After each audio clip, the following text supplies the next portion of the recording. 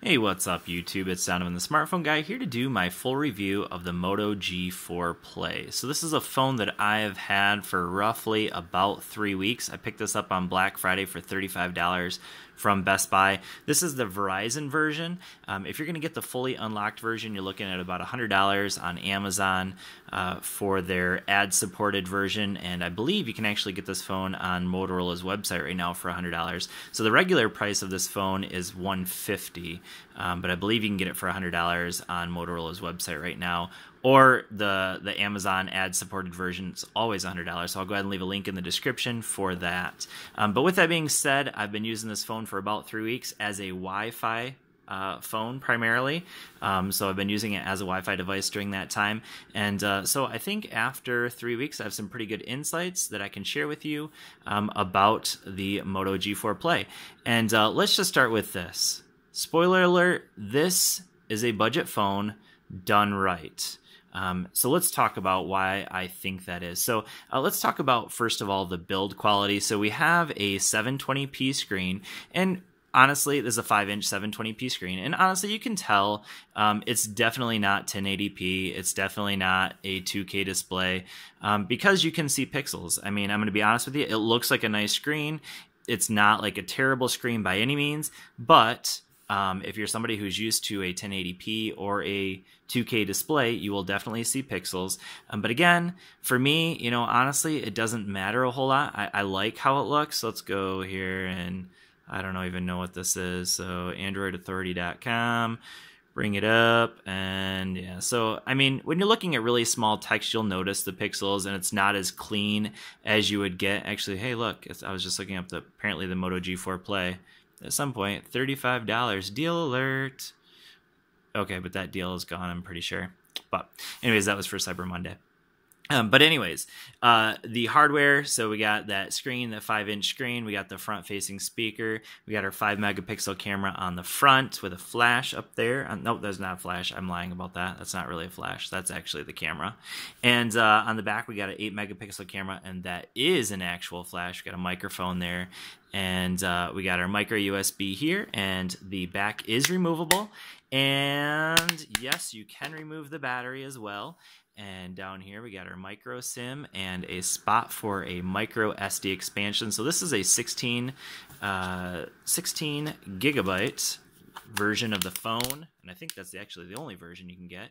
And yeah, so it comes with 2 gigs of RAM as well, and the Snapdragon 410 processor. And I'm going to be honest with you and say that this phone is pretty darn snappy. It's not, you know, it's certainly not like a budget phone where you feel like, oh my gosh, this thing won't ever move.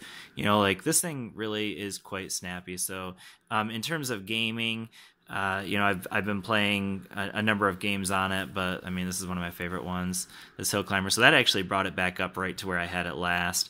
But anyways, yeah, gaming on this phone isn't too bad as long as you're not playing a super heavy game.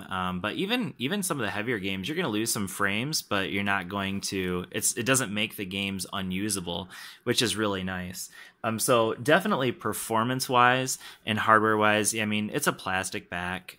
It kind of reminds me, honestly, of like the old S4, Samsung Galaxy S4, in terms of like the feel in the hand.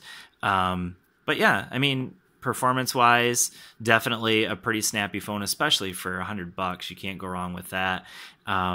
That Snapdragon 410 processor on this phone really hums.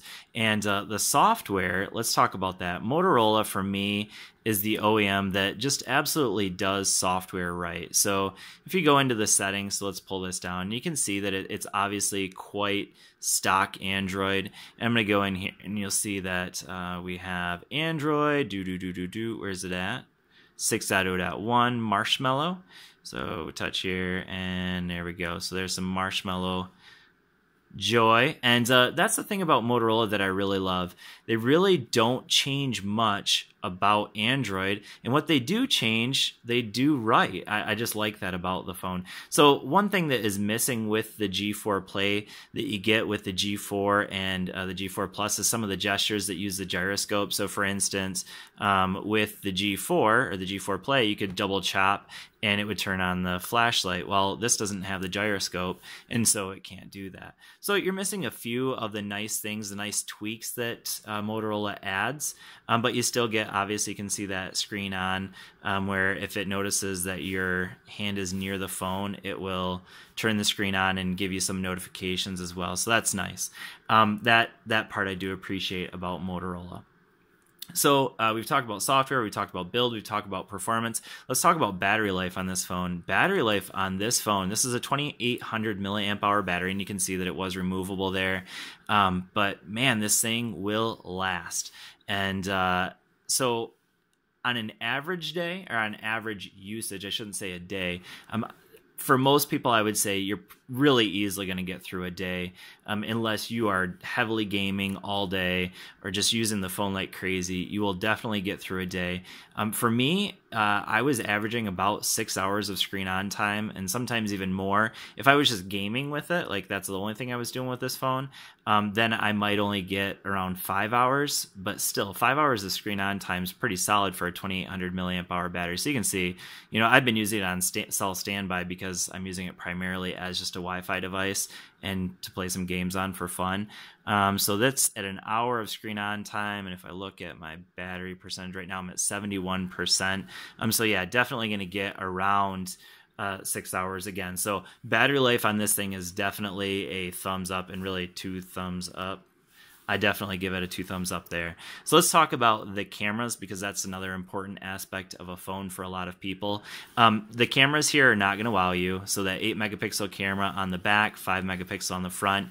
The cameras takes okay shots. They're definitely going to be grainy. It's 8 megapixel. So you're not going to get anything amazing out of it. Let's go ahead and take a quick picture of that.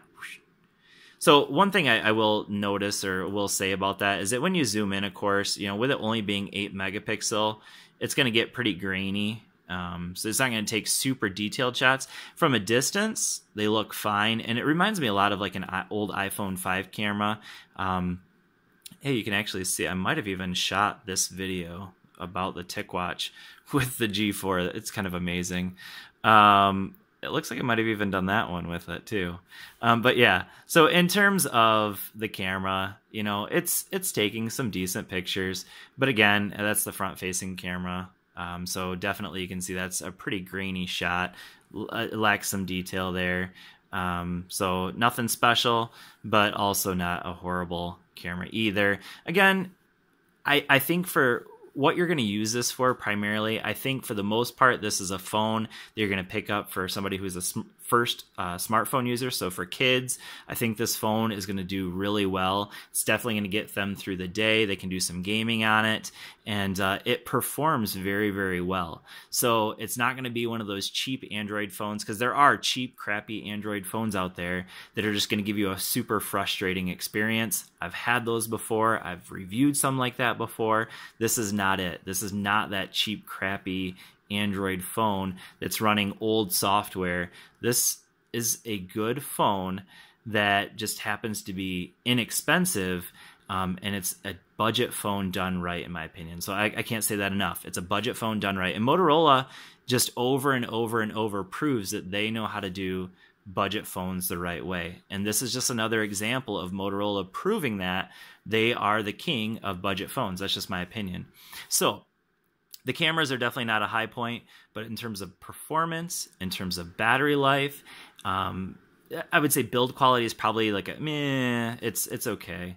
Definitely not amazing. But battery life, performance on this phone are definitely two of the areas that I would say are top.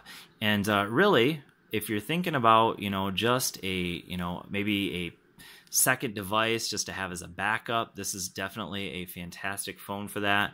And if you get the unlocked version, which the Amazon $100 version is, man, you're getting a phone that will work on any network. So you can carry this phone over to whatever network you want to, and it's going to work. That's awesome. And it's only $100.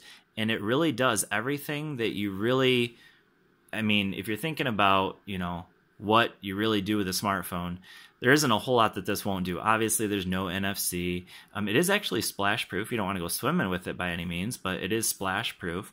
So just all around, this is a fantastic device for $100. It's definitely not a flagship phone. Let me get that straight. Not a flagship phone, but it's a very good phone for $100. So that concludes this review of the Moto G4 Play. If you have any questions about this device, go ahead and leave those in the comments. As always, please subscribe to this channel. Thanks for watching, and I will see you all in the next video. Peace.